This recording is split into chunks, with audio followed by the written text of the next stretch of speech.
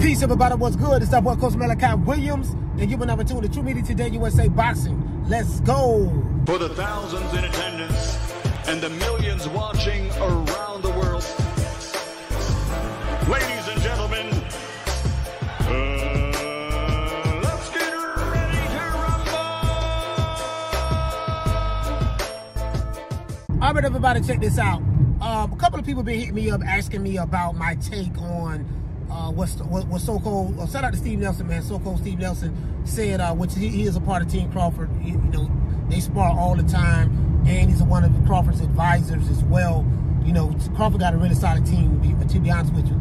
About, you know, him saying that, hey, man, you know, he offered the rematch, you know, to Errol Spence at 147. So everybody knew that, and Errol Spence let it be known. You know, whoever was the winner of this fight it's a two-way rematch clause. If Crawford would have lost, then, you know, he would have had to activate the rematch to fight Spence within 30 business days or something of that sort. And then, you know, whatever, the winner get a chance to pick which way they're going to fight at.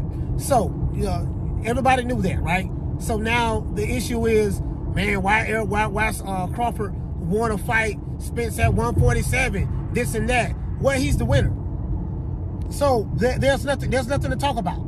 If Errol Spence would have won, the same niggas who talking shit about Crawford saying he want to fight Spence at 147, man, he said he called hell making that weight and this and that. Like, this is the thing, right? Errol Spence hasn't said anything. Errol Spence hasn't said anything. There's a lot of shit that's being put out there that's coming from Errolsexual YouTube channels. So the Errolsexuals, they still can't let this shit go. It's been over a month. It's been a month and a half since this ass whooping, and these niggas can't let this shit go. So, yo, man, it was hard for Spence to make weight. That's not what Spence said. Spence said that he made weight pretty good this time around. Now, he did say that he's been at the welterweight division too long, and he ready to move up. It's not easy for him to make the weight. But as it relates to this particular fight, he didn't complain about the weight. So, cut the bullshit out. And Crawford said that it was hard for him to make the weight as well. But the fact of the matter is this. The winner gets to choose which weight he wants to fight at. Everybody knew this. So what is the fucking problem? I remember hearing niggas say, yo, man, he don't want to fight him at 154 because he's scared. Scared of what? He destroyed this nigga in the last fight. It was a destruction. He got beat like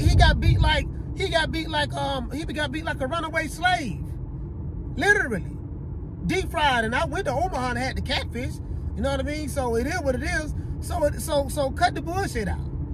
Like, you niggas are always moving the goalposts. Spence want to fight the man at 147. And as a matter of fact, if you're Spence, you probably would want to fight him at 147 because, you know what, man, I need to show that you know, I just had a bad night. That night wasn't my night. This and that, yada yada yada yada yada. I don't give a fuck what weight that the fight is in. To be honest with you, myself, I don't give a damn.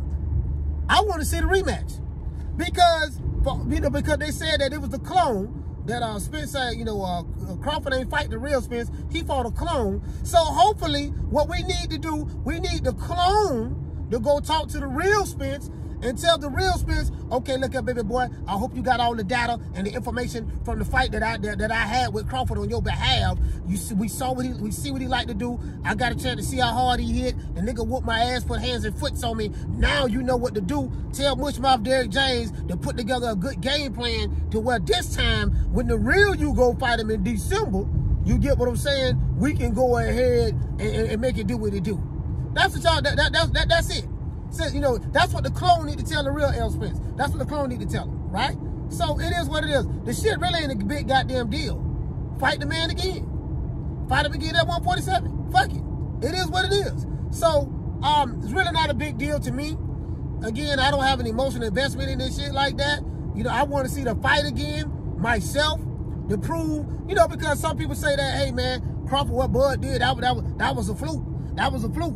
Okay, if it was a fluke, beat his ass again to show everybody it wasn't a fluke. Not only did I beat you the first time, I beat you the second time to show you that the first time wasn't no goddamn fluke. It's levels to this shit. You know, we know Spence gonna come in the same flat-footed, come forward style. That's what he gonna do. Flat-footed, you know, reach with the backhand. You know, if he's smart, he'll study the film and realize, look, man, I can't be making these same goddamn mistakes. This nigga ain't Ugas. You know, this ain't Danny Garcia. You know, this ain't none of them niggas. Nah, this ain't them setup fights. Ain't them setup fights. This shit ain't gonna be tailor-made for you. You know what I mean? You're gonna have to learn some shit. You got to step that game up. So hopefully we get that fight again in December. It's really not a big deal. You know, so that's the fact of the matter. And also RIP to Mike Stafford, man. What's his name? Mike Stafford. RIP to him, man. Stafford. You know, I heard that they had his funeral, you know, Saturday. So just RIP to that brother, man. You know, it is what it is. I know he done a lot for a lot of fighters, you know, in boxing with Agent Broners, you know, Robert Easter. So I do know that this is you know, this is a tough moment for his family. So I hear that Terence Crawford and a lot of other fighters are in Cincinnati or are in Ohio right now, where they at right now with the funeral. So, you know, it is what it is, man. You know, RIP to that brother, man, and his family. You know, much prayers and blessings go out to his family. You know, I know it's very tough for them at this moment. You know, so he was one of the good guys. He was one of the good guys, man. One of the good guys when, you know, he really is, man. You know, so I heard a lot about it. I gotta get around this motherfucker. You driving too slow. Anyways, man, I see you guys on the next one, man. Hate, like, share, and subscribe. You know, once again, it's always our boy, Coach Malachiwilliams, signing out. True Media Today USA Boxing. Oh, before I wrap it up, y'all remember this? Sign the contract. 60-40, 70-30, 80-20. Take whatever we give you. Yeah, the rabbit got the gun now. Sign the contract.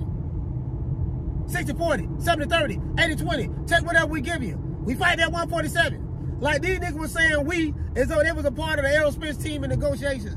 But it is what it is now. So now, guess what? I get to throw that shit right back in your face.